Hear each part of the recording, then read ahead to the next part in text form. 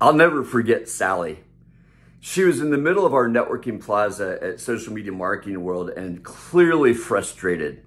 It looked like she was making a beeline to leave the event, so I stopped her and I said, "Hey, how's it going, Sally?" And she said, "Awful. Nobody understands. I can't get an answer to my questions. I'm thinking about leaving." And I said, "Well, tell me more." And she said, "I need to get answers to how to do certain things in Instagram, and no one seems to know the answers. Your staff can't help me find the right sessions. I can't find anyone who's an expert. I'm done." And I said, "Would you mind if I tried to help you?" And she said, "I'll give it one last try." So I said, "Let's grab the program and let's study it together." So I grabbed it and we found 3 sessions that were about Instagram. And I said, "You know what? Each one of these experts I know can help you. Here's what I recommend you do. Plant yourself in the front row of that session and be first in line when it's done to ask questions of those speakers. They may or may not answer your question during the session, but I guarantee you, if you're first in line, they will spend time with you and answer your questions." So she went and did that, and I found her later during the event, and her disposition was completely transformed.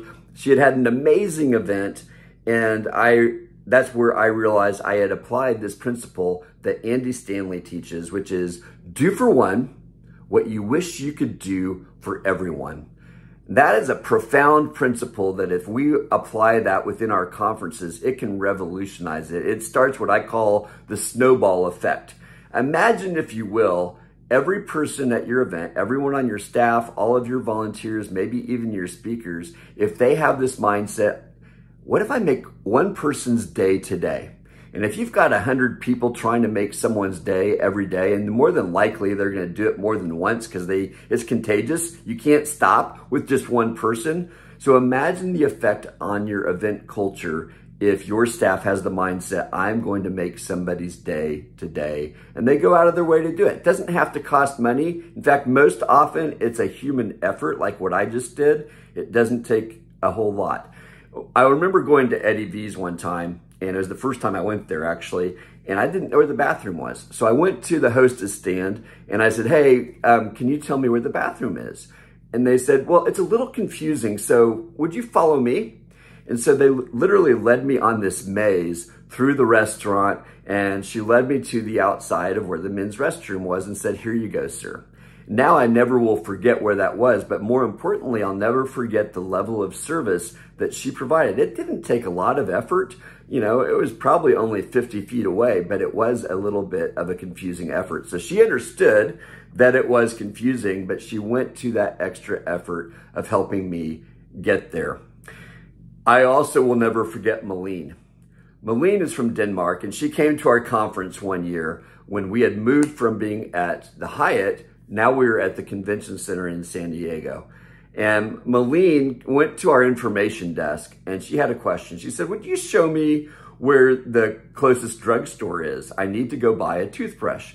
Well, one of my staff knew that we had spent a lot of time thinking about what's going to cause someone to leave the convention center and maybe never return. And we had identified 3 things. One is they might need a place to work. One is they might need a place to kick their feet up and rest. And third, they might need a toothbrush. The first 2 were easy to solve. We had a workstation, we had a quiet zone. But in the case of the toothbrush, my staff member said, "Malene, would you follow me?" So they walked together and she led her to the women's bathroom and they went inside and she said, "Look, here's a basket. It has toothbrushes, toothpaste, mouthwash, and dental floss. Help yourself to all that you need, however much you need throughout the event." Now, Malene was blown away. She said, "Man, if they have thought about that detail, they've thought of everything." The truth is we hadn't. We had anticipated that problem and we provided a creative solution to it.